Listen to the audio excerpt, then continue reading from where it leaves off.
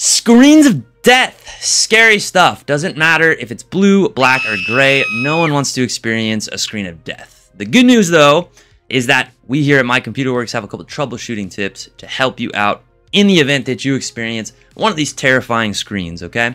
Now, the most infamous of all is the blue screen of death. That's the one that most people will experience if they've ever had their system crash on them and get an error screen, right? Usually goes blue with like an error of some sort. If you haven't experienced that, I hope you don't. But if you have, this is why. Could be hardware issue, unfortunately. We'll start right off the bat with kind of the worst one. It could be hardware issue. Something inside the computer failed, right?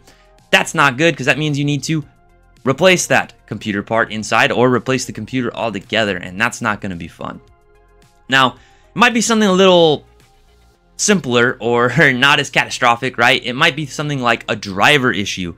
Now, we all know we have drivers that run the hardware and the peripherals in our system, right? That we plug into our system. Those could go corrupt. Those drivers could go corrupt. Those are files on the computer. It is prone to failure. Nothing's perfect. So the drivers for something in your computer could go completely haywire, bonkers, and cause the blue screen of death. In addition, the operating system itself, so Windows, a file within the Windows operating system could go corrupt. That happens, your entire system will go haywire, bonkers, won't boot up, right? So like you'll try to boot up Windows and it just won't. You'll hit that blue screen of death and it'll kick you back. Now, it could be a number of other hardware and software issues, but those are kind of the most common ones and also kind of obvious, right? Like hardware failure could have the corrupt operating system. So troubleshooting. Pretty simple. What you might want to do first is just reboot. Again, computers are not perfect. Something might just have not launched, right? The sauce might not have been right. Wrong ingredient, okay?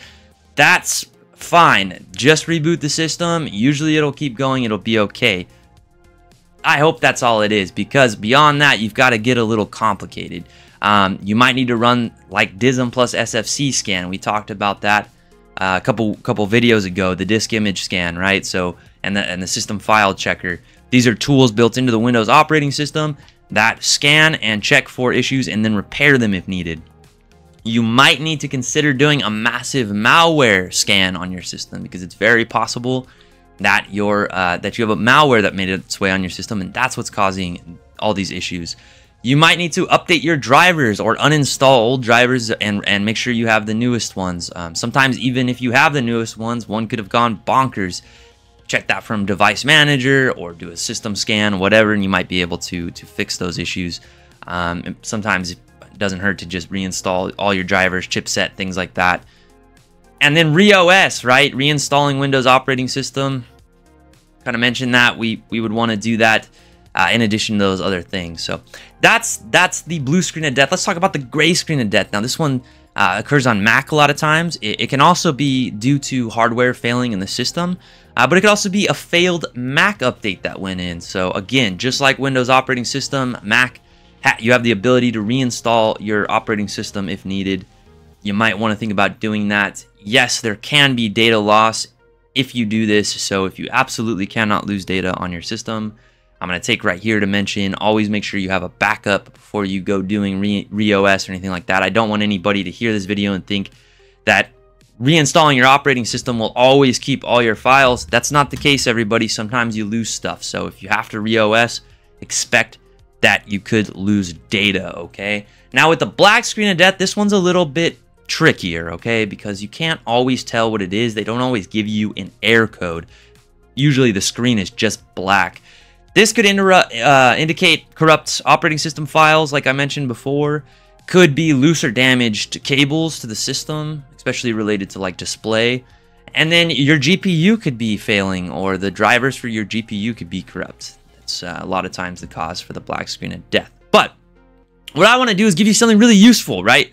A lot of my advice would not be very useful if you can't get your system started or you can't boot up, right? Or if like these issues are preventing you from doing anything on the computer. So now if you can get it booted up, awesome. Do everything I said. Scan malware, reinstall your drivers, update everything, all that jazz, do all that stuff. But if you can't get it started, what we need to do is we need to get you to Windows recovery environment. And this is something we haven't really talked about too much. This is something that was built into the Windows operating system.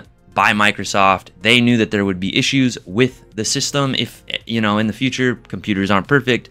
They wanted to leave technicians and users like you at home a way to be able to fix those issues without fully booting the operating system. So that's what the Windows recovery environment is. Typically, you get there by, you want your machine completely off, you turn it on and you tap F11 really fast, or you reboot the system and you tap F11 while it's starting up. I mean, you go crazy. And it takes you into the Windows recovery environment. So for some systems, if you know, HP, Lenovo, F11 is pretty universal, but for some of the other manufacturers out there, it might be a different F key. But F11 is pretty universal. If you tap that, you get to the Windows recovery environment, you're going to get options like these ones: troubleshooting, using the command prompt, right? So like if we want to do a DISM plus SFC scan, but we can't get the computer to start up, we would do it here from the Windows recovery environment. In the command, we'd hit command prompt and it would open a command prompt for us to be able to put commands in. In addition, you can reinstall Windows from here, which is pretty huge. That's a tool we use here a lot, you know, when things are just bleak and we can't resolve the issue, can't get this, you know, something is completely bonkers on the system, might have to go in here and do a reinstall of the operating system. And sometimes it lets you keep your files so you don't lose everything, which is pretty nice. But that's not always the case. But you do have a lot of options from here that you wouldn't have if you couldn't get into the operating system. So I hope that helps everyone. If it did, or you're having trouble with it, because it can get confusing and kind of hard, make sure to call us. Numbers down in the bottom, beginning into the video. We'd love to hear from you. And please, while you're down there, hit that like and subscribe, and we'll see everyone on the next one.